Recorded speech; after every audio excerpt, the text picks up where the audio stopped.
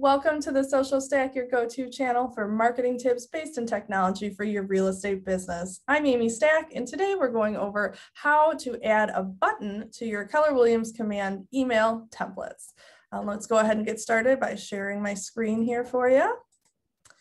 And we're just going to go back to that email that we have been updating to show the other features. So I'm in Designs, I'm in My Emails, and I'm going to go ahead and click on that example one and open that bad boy up.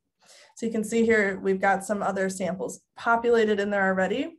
Today, we want to talk about how to add a button. So let's say you want to have something link to somewhere else on the internet. You can use this icon over on the right in our widget section that says button. I'm going to click and drag.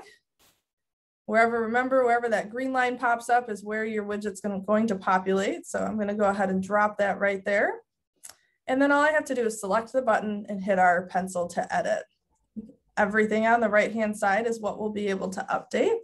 So first, I want to indicate what the button is going to. So you don't want it to say button, but maybe you want to say click here, or you could say learn more, or apply now, whatever is relevant to your link. Watch video, anything like that. And then you're going to have to actually supply the link of where you want it to go. So here we have this section that says link to, and you can click that and you get some options. So if you have a landing page you've already created in Command, you can link it here. You can link to a merge tag, and that will give you some more options in a new drop down. Or most commonly, I see people use the web address. So if you want to send it somewhere that isn't part of Command, for example, the Homekeeper blog, all Keller Williams agents do get this for free. So I have just pulled up Homekeeper. And if you want more information on that, go ahead and click that pop-up video tag here. And we have a whole class on Homekeeper, so you can watch that as well. Let's say I want to link it to this specific article on home improvement. So here's my article. I'm just going to copy my link. And we're going to paste it right in here.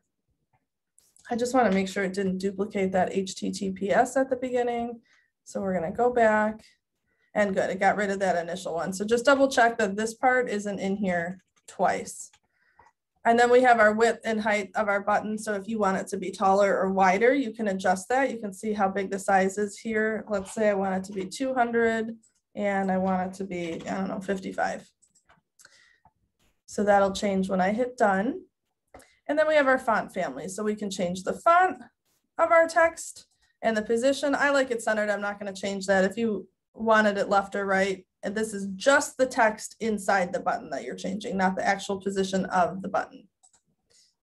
Then we can actually change the color. So you can go through here and pick out any color you want.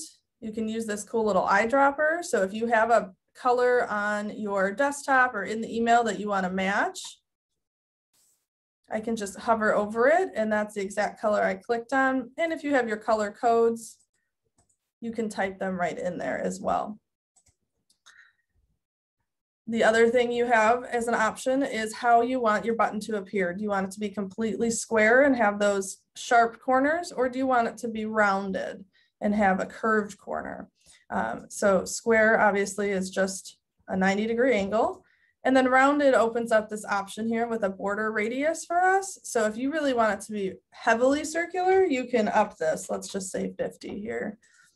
And that will make it even more rounded. So right now, this little sample is showing a rectangle with some soft corners. Something like this 50 is really going to curve off that whole end. So I'm going to hit done, and we're going to see all the changes reflected over here on the left.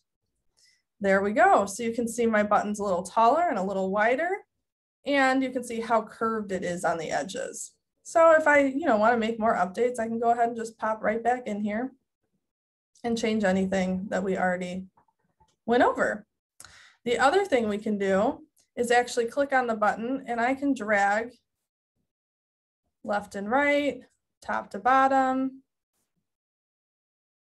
and I can reposition it that way, or I guess resize it that way as well. Just remember to hit save once you're happy with it.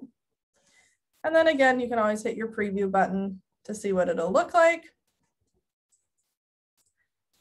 And you can hit options and then test or download to actually click that on and to see it as a consumer.